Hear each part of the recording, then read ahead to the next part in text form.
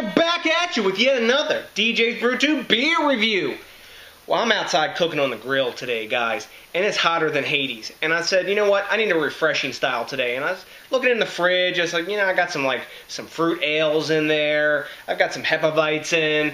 I've got some lagers, you know, some premium lagers, that kind of thing. I said, you know what, I want something that maybe the French farmers and Belgian farmers drink. I want a Saison. So where am I going to get that Saison? I'm going to go to Pretty Things Brewery out of Cambridge, Massachusetts, and I'm going to have their Jack D'Or Saison. Now, this is a year-round serving, 6.4% ABV and 45 IBUs. Here's the bottle. There's Jack D'Or on the front, and they say on the label back here, they got a nice little story. Jack D'Or is like the little barley dude, all golden and pretty, standing alone in the forest, blah, blah, blah, blah, blah. So, this beer's been in the refrigerator for a little while. I forgot about it, and this is actually a bottle that was bottled on in March of 2012. Now, Pretty Things is a gypsy brewer, and I think this one might have been brewed at the Ipswich Brewing Company.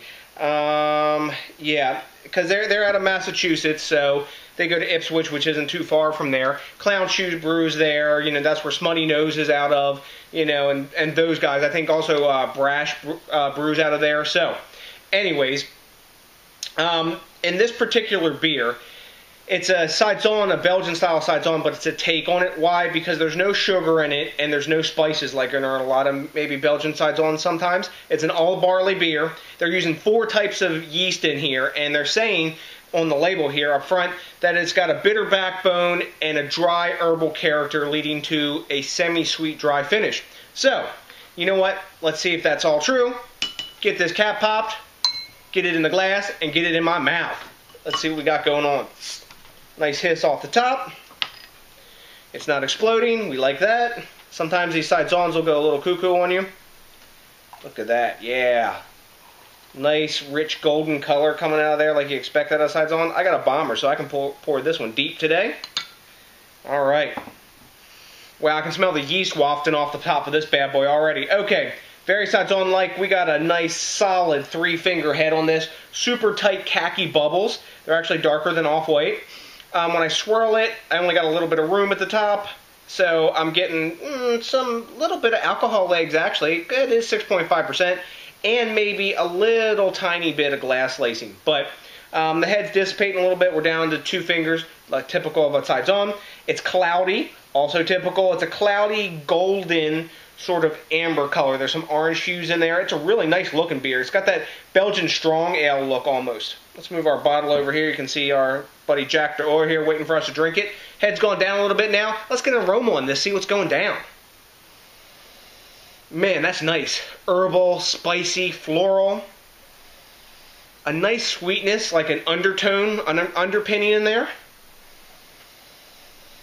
You can tell, I guess I've read it, but you can tell there's multiple yeast in there because you got a spice going on, a sweetness, and some other like yeast character on in there.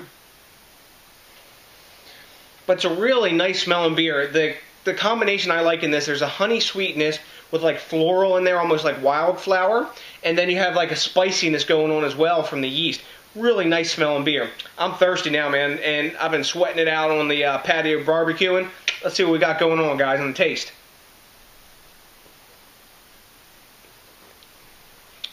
There is a hoppy bitterness in there. So that herbalness I must be getting, excuse me, was that herbal hoppiness. It has a really nice sweetness in it, especially considering the fact that they say directly we haven't used any sugar in this. So they've used a buttload of malt in this beer. Wow, that's tasty. Man, this is one of the better takes on a Saison that I've ever had. Look at that glass lacing, guys.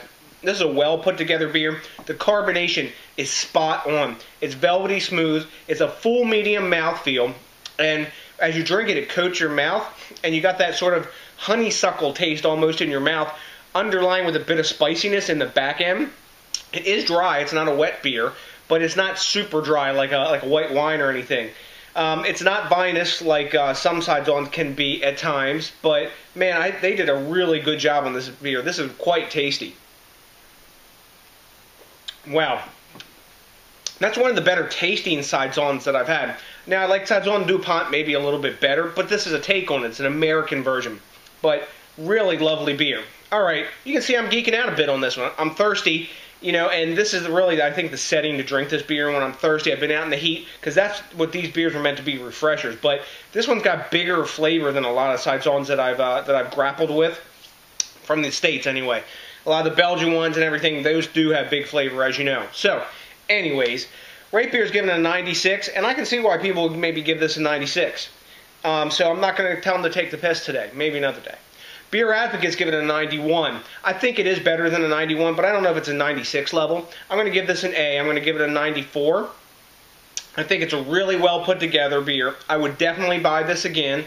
It's made with quality ingredients, and you can tell when you drink this beer. You guys know what I'm saying. There was no corners cut when this beer was made by the taste, and it's true to the style, but it is a twist because there's not that sugar and spice in there like there's sometimes existing. So, anyways, guys, I appreciate each and every one of you for watching my reviews all the time. Your support's what keeps me going. Plus, I'm a beer drinking fool.